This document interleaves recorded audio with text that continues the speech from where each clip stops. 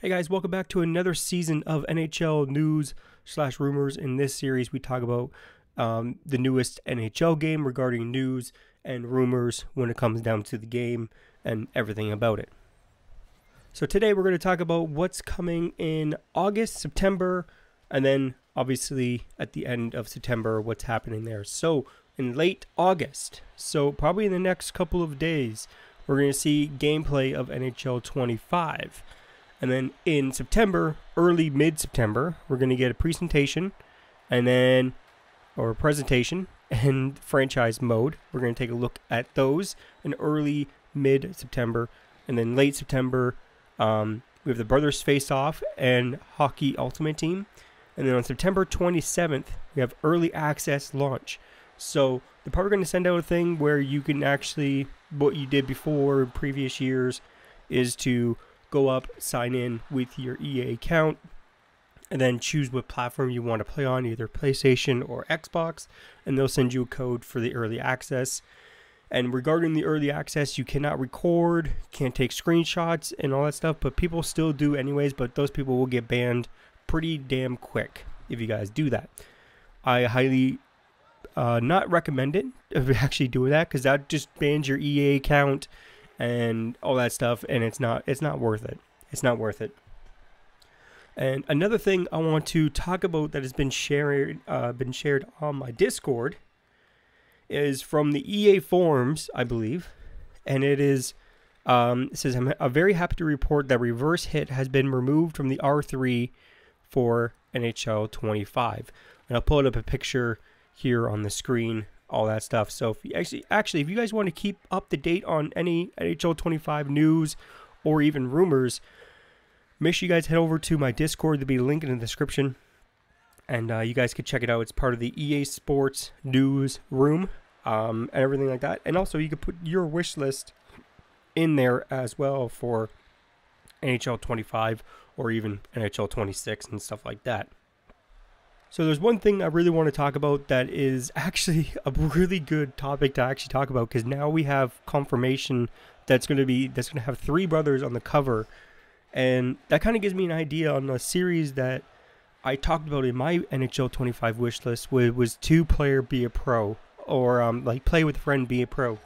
They kind of have that in the Formula 1 games, where you currently can invite one of your friends to play F1 with you on the same career mode, either on the same team, or I believe you can actually be on separate teams and then battle out on the circuit, which is actually a pretty cool idea. I actually kind of like that idea when it comes down to it. And I thought of the idea, like, that could work for NHL Be a Pro to have for like a really good YouTube series for content creators and live streamers and stuff like that, because that would be pretty cool to have a thing where you guys can you can, like, I already have a couple people in mind here on YouTube to collab with if that actually does come true, or if it does actually happen. I don't know if it's going to happen this year or happen next year or never happen at all, but I'm always going to try to push for that. I think it's a really cool idea to have 2-player be a pro, and yeah, I'm actually pretty excited for the game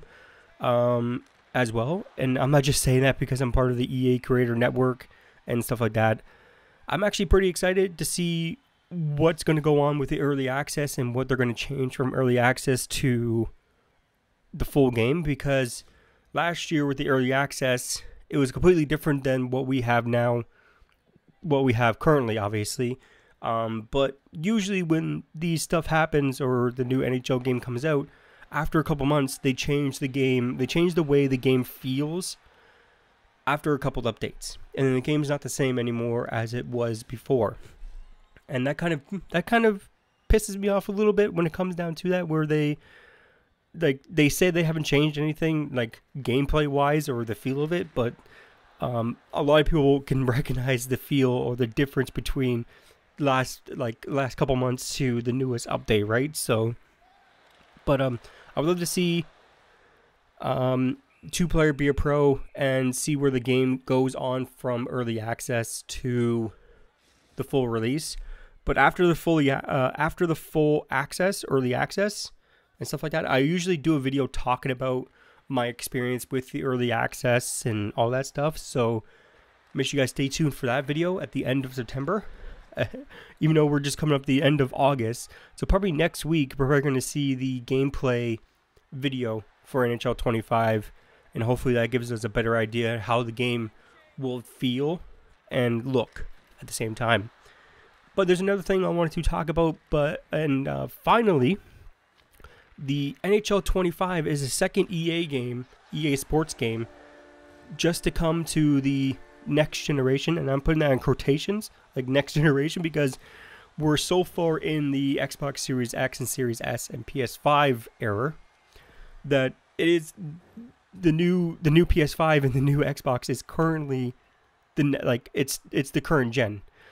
PS4 and Xbox One is last generation, and there's going to be no NHL 25 for the Xbox One and PS4, unfortunately. So if you guys haven't got a PS5 or an Xbox Series X or S, maybe you guys look into it and actually getting one. I know Xboxes come on sale quite a lot, and I know I've seen a couple PS5s go on sale, PS5 Slims and stuff like that. I've seen them come on sale once in a while. So if you guys are really into NHL and you guys want to play the newest version, make sure you guys pick up the newest console.